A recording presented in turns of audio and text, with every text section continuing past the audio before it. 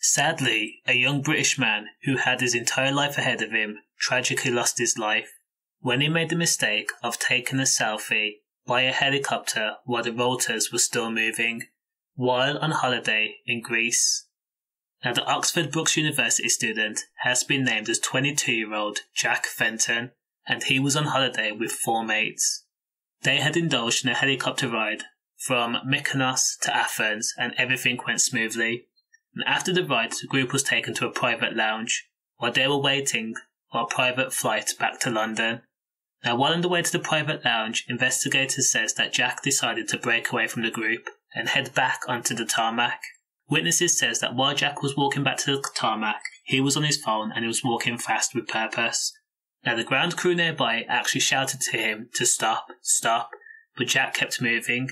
Now, it could have been a case that Jack didn't hear them, or he wanted to be a bit cheeky and just take a quick selfie, despite being told no. Now, we will never know. The only thing that's certain is that this was a tragic incident. Now, of course, Jack had no idea that the tail propellers were still moving, and it was a tragic accident all across the board, as I said. And so far, police in Athens have arrested 3 people in connection with the incident. That includes the pilot and 2 ground technicians. Again, it was the back propellers that ended Jack's life instantly. There was nothing nobody could do. Condolences. Stay safe. Safe.